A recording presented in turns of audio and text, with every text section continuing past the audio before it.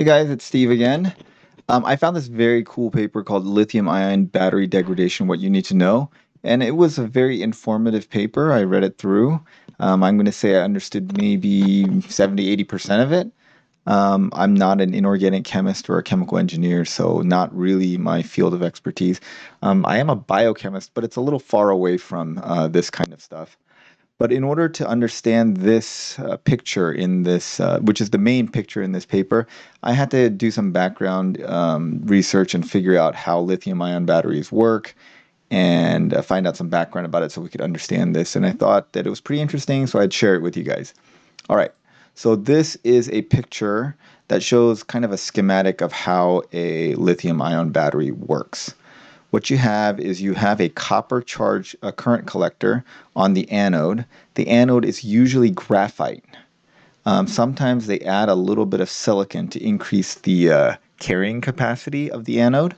So the anode's job is to hold the lithium ions in the charged state. Okay. So in the charged state, the lithium ions travel over to the anode and they intercalate in the graphite sheets. And the silicon, if you add some silicon, so Tesla and a couple other companies add a little bit of silicon to the anode, and that increases the capacity, how much lithium ions it can hold. People have thought about using pure silicon anodes, but they have a lot of reactivity and a lot of problems. So they're slowly trying to increase the amount of silicon in the anode, but mostly current batteries use graphite and a little bit of silicon. Most of them use just pure graphite.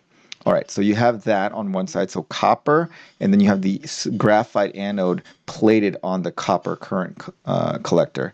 And then in between, you have an electrolyte. This electrolyte is usually an organic electrolyte with lithium in it that is impermeable to electrons. So lithium ions can travel through the electrolyte, but electrons cannot travel with it. Electrons must find a different path to get across. And then there is a physical separator that keeps the anode and the cathode from touching each other, because if they touch each other, then you have a short circuit. Then on the cathode side, this is a lithium metal oxide. And this is where when people talk about chemistries of the lithium ion battery, like lithium iron phosphate, nickel, cobalt, aluminum, or nickel, manganese, cobalt, or lithium manganese oxide, those different chemistries, they're talking about the cathode. So that tells you what's in the cathode side. So this basically holds the lithium in a stable state. And then when it's charged, when you put it on a charger, the electrons get pushed over here through the wire, and then the lithium ions travel across and intercalate in the anode. And then when you discharge it and add a load to it, the lithium ions want to go back to this area where they're more stable. And since the electrons can't cross this electrolyte, they have to travel through the wire and do some work before they get over to this side. So this side has an aluminum current collector with the cathode plated. There's an electrolyte that's impermeable to electrons, and then a physical separator here, and then the anode, which is usually graphite on the current collector. All right, so why did they use lithium? So if you guys remember back from high school chemistry or something, lithium is one of the alkali metals. These alkali metals are highly, highly reactive. And the reason that they're highly reactive is because they have only one electron in their valence shell. So if you remember from high school chemistry or physics, the valence shell is the most outermost electron shell of the atom. And the valences, they want to be filled. They want to be full of electrons. These guys, which are the noble gases, their valence shells are completely full, and that's why they're non-reactive. These guys don't react with other things generally. These guys have one extra electron. These guys are missing one electron to fill their valence shell. So the fluorine, chlorine, bromine, they're highly reactive as well. Lithium, sodium, potassium, they're highly reactive. So lithium wants to. It has one electron in its valence shell. It wants to give this up. If it gives this up, then its valence shell is this. This becomes its new valence shell, kind of, and that makes it stable. It's like a little happier that way. So it wants to give off this electron, which is why if you it wants to become this positive charge ion and give up the electron, and that's why it's a great battery material. All right. So this is a little graph showing over time how the anode and cathode material have changed. So initially in the 1970s when they started this, they worked with a pure metal lithium anode and a cathode that had no lithium. And it's kind of funny because we're moving back to this. The problem with this is that this was so reactive and it degraded so fast because it would cause dendrites and all kinds of problems with the electrode. But now the holy grail kind of is to get a solid, not a liquid, but a solid electrode. And if you get a solid electrode, you can move back to a pure metal lithium anode and a non-lithium cathode. And then you have much higher density, and then you don't get the dendrite formation because it's a solid electrode, and you can get high cycle life. So that's what QuantumScape and solid battery, those guys, they're trying to work on a solid state battery. We're moving back to this. But because this was so problematic with liquid electrolytes, people tried various different chemistries, and then you see like lithium iron phosphate is here. Lithium manganese oxide, lithium cobalt oxide. So this was one of the original ones, but cobalt's super expensive and very reactive. And so then we moved over here, and now we know like Aptera is using NMC 811, which is a relatively new chemistry. Then NCA, that's what Tesla uses in their batteries. And then you see like there's first we had the pure metal lithium anode, and then we went to graphite. And then they started adding some silicon to it. So that's where we're at.